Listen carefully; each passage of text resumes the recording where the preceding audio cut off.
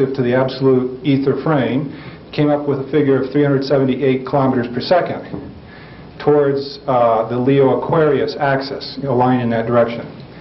And this checks perfectly with what they found by studying the anisotropy of the 3-degree Kelvin microwave background radiation. They come up with 377 kilometers per second towards the constellation of Leo. In my written work, I've mentioned Marinov. Marinov did some experiments on the trying to measure the speed of light, one-way speed of light, but I don't cite his work anymore. There's some doubt has been cast on his work, so I'd rather cite Silvertooth's.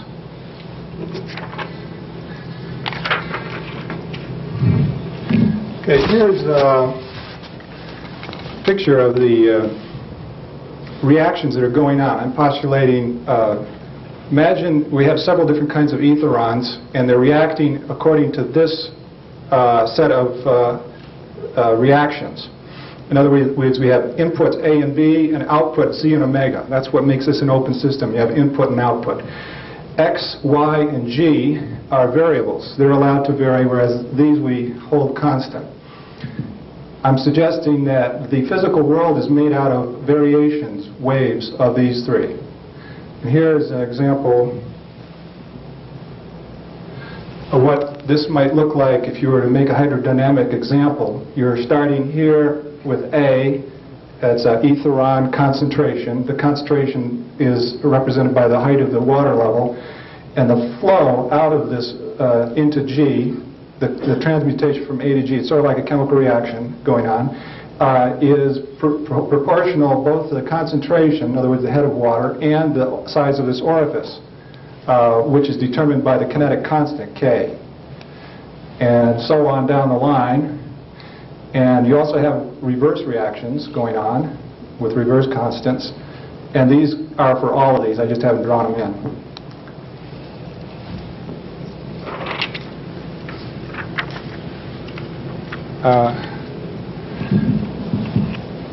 This is what it looks like if you do it formally. This is a chemical kinetic approach. Actually, I've taken a model already developed by Prigogine and his group called the Brusolator, and I've modified it. To get the Brusolator, you just take these two equations and you substitute A goes to X. Okay. But you need to put in the G to make it physically realistic. I won't go into that. Here are the equations you write that represent G, X, and Y as variables. And if you model these on a computer, theoretically you could produce subatomic particles that would attract each other, just like according to laws of electrostatics and gravitation.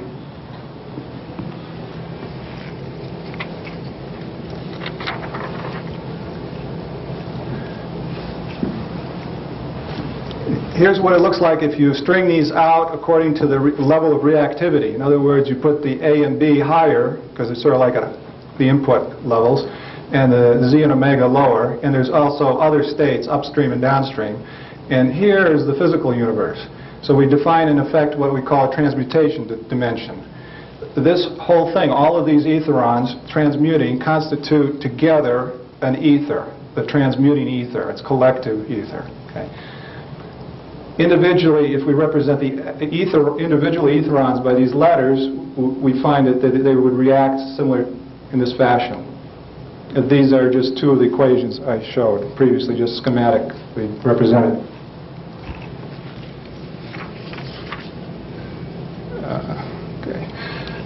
In this physics, you get into the idea of critical thresholds. Wave behavior doesn't emerge initially. It's if the reaction system is what we call subcritical. Think of a nuclear reactor. I don't want to start off the alarm. Like in a nuclear reactor, it's subcritical. You remain with the uniform distribution of the ether in a subcritical state. However, if a certain part, imagine a certain part of this ether becomes supercritical, then fluctuations in the ether can become amplified and turn into particles. And this is what we call a bifurcation diagram. In that as you increase the criticality of the system, of the ether, you come to a point where suddenly the uniform steady state is unstable, and you have two possibilities now. This is where wave patterns emerge spontaneously now from the ether. And the two solutions represent a positive and negative particle, sort of like matter and antimatter. So that falls out of this naturally.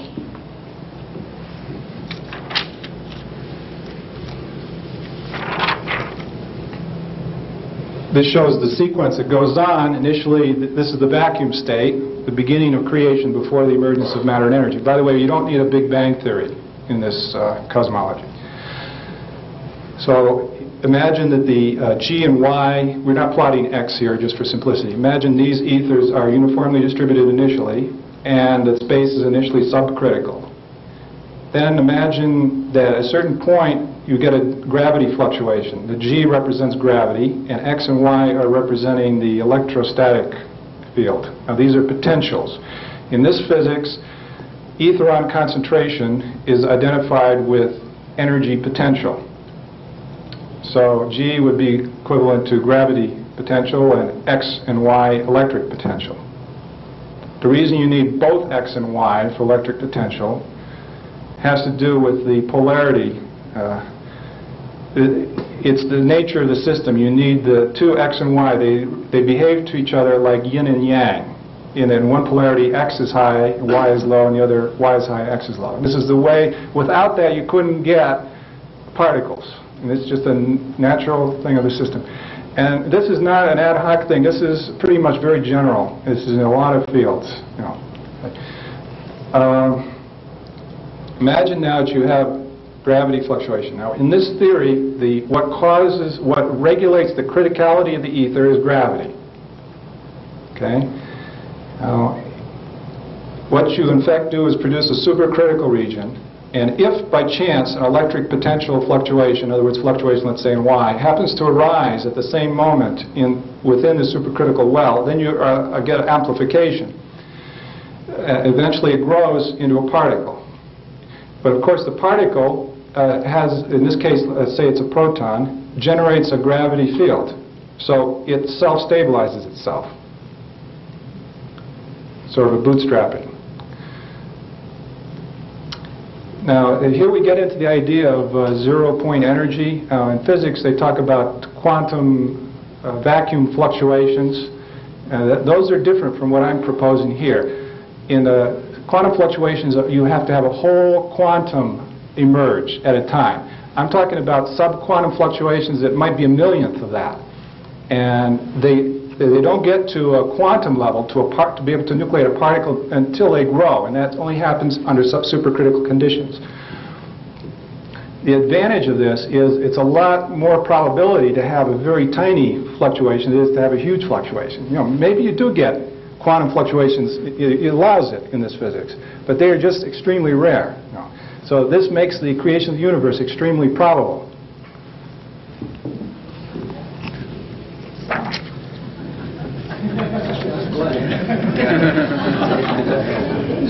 Okay. If you were to look at what this particle would look like when it emerged, this is in 3 dimensions. If you were to do a computer simulation of it, it would look like this, sort of like concentric spheres. We're doing a cross-section of it. In this case, a core that's high in Y and low in X, and then a shell at high in X, low in Y, and it alternates like that, goes out. Now this has a certain specific wavelength. This is not ad hoc again. This drops out of the equations. If you were modeling on a computer, this is what you'd see. This is what you identify with the Compton wavelength. And here you have a very nice resolution of the wave-particle dualism. Okay? Because you have both a wave aspect and it's a particle. As you go towards the center, the field gets stronger. In fact, I show that if you scatter this from a diffraction gradient, it behaves just like what de Broglie found. This should have showed this earlier. This just shows a relation between concentration, etheron concentration, and energy potential. Here, this is equivalent to a vacuum, but as soon as you get a gradient in the potential, you have a possibility for force. So force emerges as a gradient of the energy potential, which is like it is in physics. The steeper the gradient, the greater the force. In subquantum kinetics, force is created by the potential stressing the subatomic particles structure. Okay, remember the subatomic particle is also a wave pattern in the ether, And when it's exposed to a gradient, it's in effect getting its patterns being stressed. And like in Le Chatelier's principle, a body will respond to relieve the stress. So its motion is in effect a action to adjust to that stress. And that's how you get motion and force.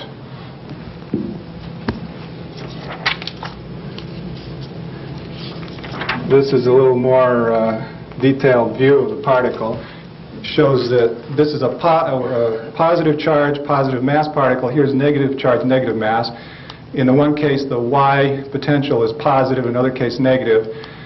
And the gravity here goes down in the positive particle. That's a little, turns it around. You think positive should go up, but in this case, because gravity, idea of gravitational attraction, we're talking about negative gravity potential. Whereas in the antiparticle, it would be greater.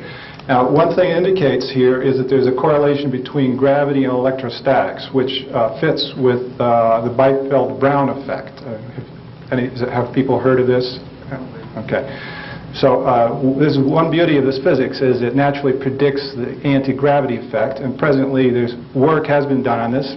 Brown in 1958 got a saucer to levitate itself, and I know through contacts that there are black research programs in the U.S. Developing this. They have developed manned craft.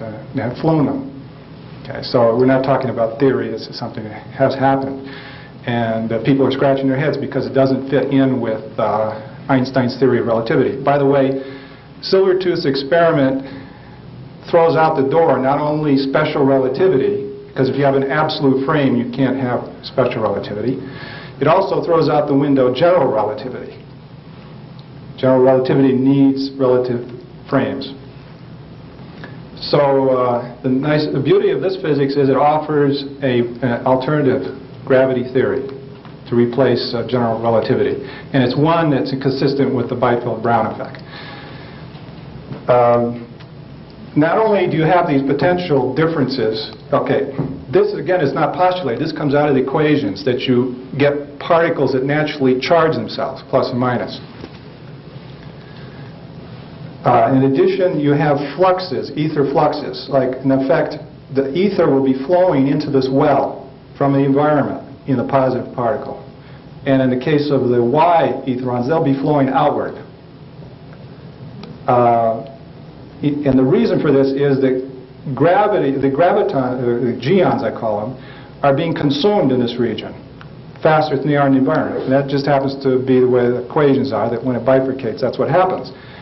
Whereas the Y-ons are produced in greater abundance here. And it's this property that produces the field.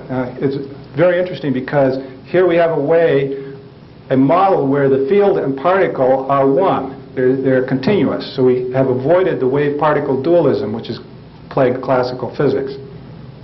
Okay? The other thing is it avoids the infinite energy absurdity, which has plagued even modern physics. In the modern physics, the energy potential goes to infinity as you approach the center of the particle. As you see here, it goes to a finite value. Okay. If you were to visualize the particles, the fluxes, this shows what the fluxes would look like in the two charged particles.